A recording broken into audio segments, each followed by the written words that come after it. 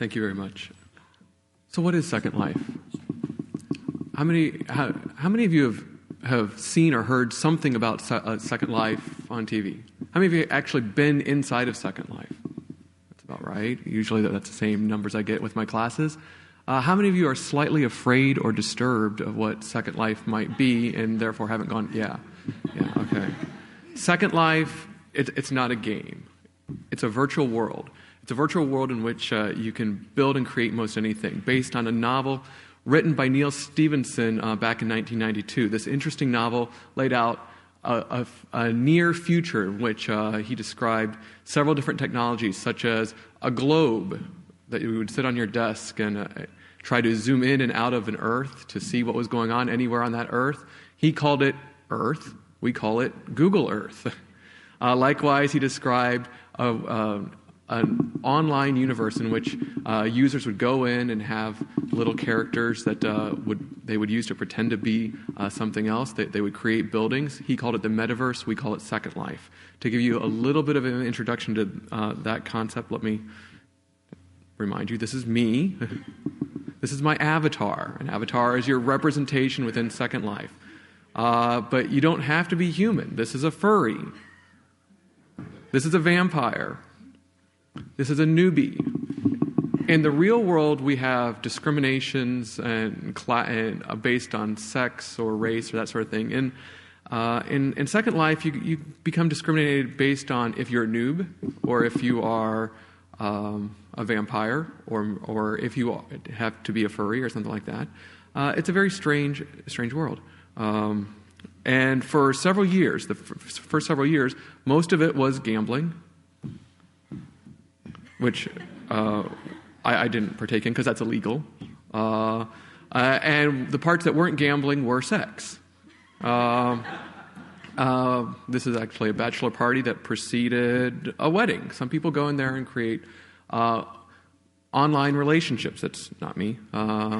Actually, the other one is. I got asked to be a groomsman at a wedding, so I went for that. It is a strange world, and after having sort of explored it for the first 6 months, which was years ago now, I decided I wanted to try and do something productive within it, and so I built a planetarium. I didn't have a planetarium at Elon University and decided this was my chance to have a planetarium. After I'd constructed it, though, something went up in the backyard. A female vampire porn shop. And I decided I needed to transplant my planetarium if I was going to send students there. And so I looked for other professors. I searched through the web to try and find any other professors that were doing any sort of education at a university campus, anything. And all I found at that time was a university in which all the professors were 100 years old and all the students were wayward girls. And so I decided if there wasn't going to be a campus, that I would create one and approached Linden Labs, the company that had created the Second Life product, to set aside a parcel of their world for education. But actually we quickly outgrew that, and I ended up tying my planetarium in with a group of people that built this. Some people build model rockets, like little ones about yay big, for a living, and some people build full-scale virtual rockets on their computers, and that's what we have here. This is not NASA. These are people in their own homes that have an interest in spaceflight, that look up the specs of rockets and build them in excruciating detail. This is the International Spaceflight Museum, built entirely by volunteers. My planetarium went up on the corner of that virtual island, and this is actually a student show, a show written by my students, where the public showed up. What I find fascinating here is that the public does show up for these sorts of things, that they're actually willing to stand in line virtually to have that communal learning experience with other learners. When it would be far easier to go to a blog or to go to a nice website or pick up a magazine or watch Nova. But they want to not be learning science alone. They want to do that with other people. And so they log on to Second Life to watch a fairly mediocre show written by undergraduate students that aren't even science majors, but to do that in an engaged community of learners. I've also been trying to test the concept of building virtual telescopes such that you could have students that might break your real telescope practice on the virtual one before going in there. This took me about a day to build. If you are brave enough to log into Second Life, you might be curious where you can find all the stuff that I've been showing you. And the answer that Al alluded to was the SciLands. Capital S, capital L, same as like Second Life.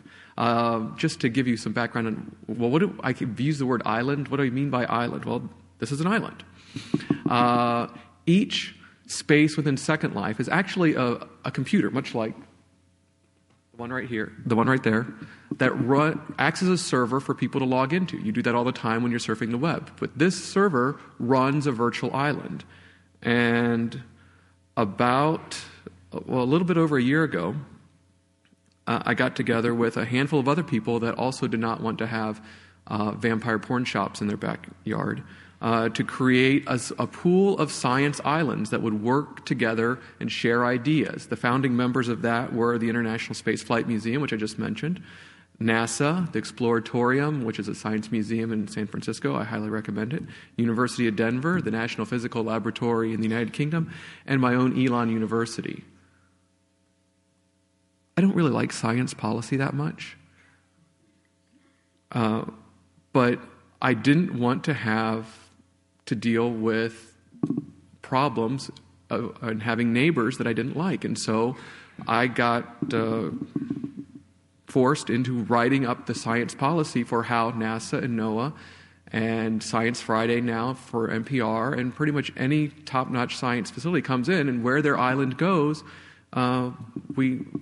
so that we could work together. Here are the bylaws for our organization. You can find us on Wikipedia, our own website, a blog, and that sort of thing. But we had to craft rules that would accommodate the needs of Linden Lab, that would also accommodate the needs of a NASA administration that didn't understand why they were spending money on this. And they still don't quite understand that when you go to NASA's island, a big chunk of NASA's islands is dedicated to giving presentations that are PowerPoint presentations in a virtual world, which that doesn't really work in a real classroom.